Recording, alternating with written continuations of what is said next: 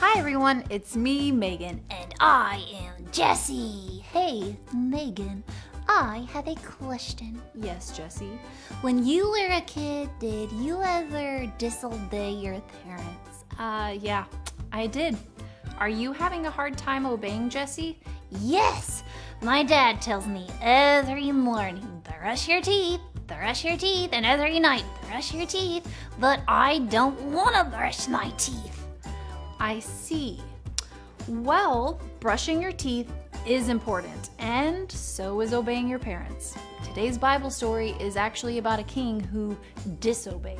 Oh, did he not like to brush his teeth either? I don't know about that, but the Bible says King Jeroboam disobeyed God. Listen to this story to find out what happened. Jeroboam was the king of Israel. He saw there was a problem. If the people of Israel wanted to worship God, they would have to go to the temple in Jerusalem. Jerusalem wasn't in Israel, it was in Judah, where their old king, Rehoboam, was in charge. Jeroboam wanted to make sure the people never went back to following their old king. So instead of letting them go to Jerusalem to worship God at the temple, Jeroboam made 2 golden calves for the people to worship.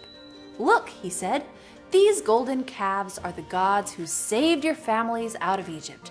You can worship them." What Jeroboam did was a sin.